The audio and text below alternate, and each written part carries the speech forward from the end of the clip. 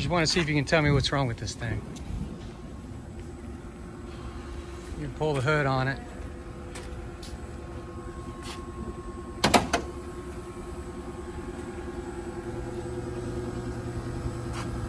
What's that noise it's making? Did you build this? Yeah. Wow. Yeah, it's all electric. Holy mackerel. Kevin.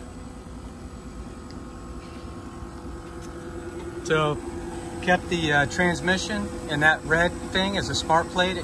It talked to the ECU. Wow. Just want to know what this noise is on this thing. Never seen this? No, that's the torque converter. The smart plate allows the torque converter to work. And that is your DC. It allows us to keep the battery, and we keep all the OEM parts. We keep the brakes. This is the radiator. It cools the whole system. Still. I guess it looks like it's a little warm. Wow. That's pretty cool. That is insane. But Yeah.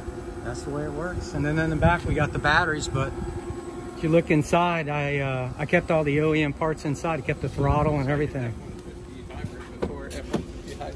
Yeah. So the tach works, speedometer works. I use the OEM pedals and everything. So wow. you guys could install this if you wanted to.